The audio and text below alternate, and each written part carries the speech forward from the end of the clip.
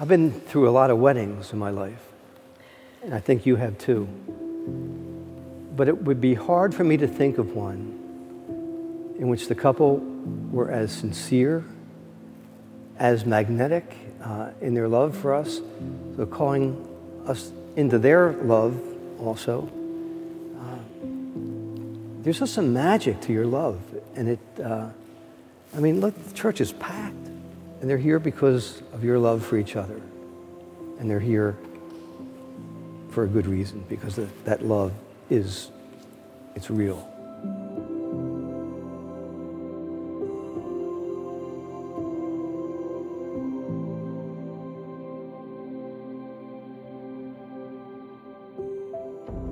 Mackenzie was born December 13th, 1993.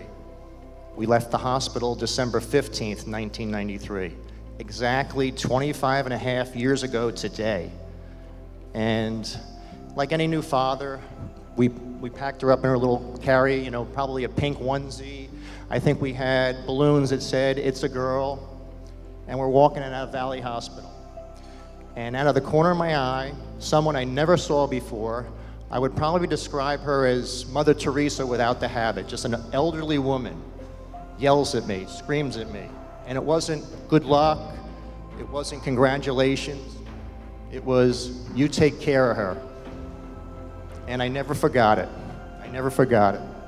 So, as you enter a new stage in your life, Connor, I'm handing the keys over to you. Agape is love that does not count the cost. It's an unconditional love. It's love in the face of hatred and insult and mockery and ridicule. It doesn't matter what I get back, I love this person, and I will love this person for my entire life, to have and to hold, from this day forward, for better or for worse, for richer or for poorer, in sickness and in health, to love and to cherish all the days of my... That's agape.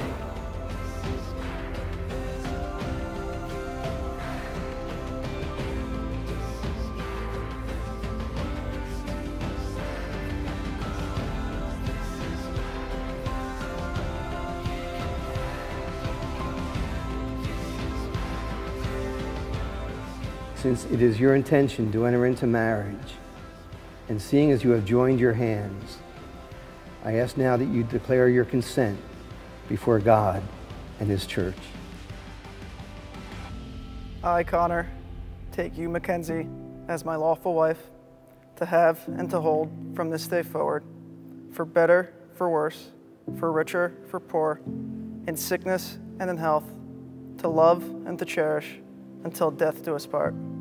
I, Mackenzie, take you, Connor, as my lawful husband, to have and to hold from this day forward, for better, for worse, for richer, for poorer, in sickness and in health, to love and to cherish until death do us part. My sisters and brothers, it is my honor and a very great privilege to introduce to you Mr. and Mrs. Connor and Mackenzie Burke.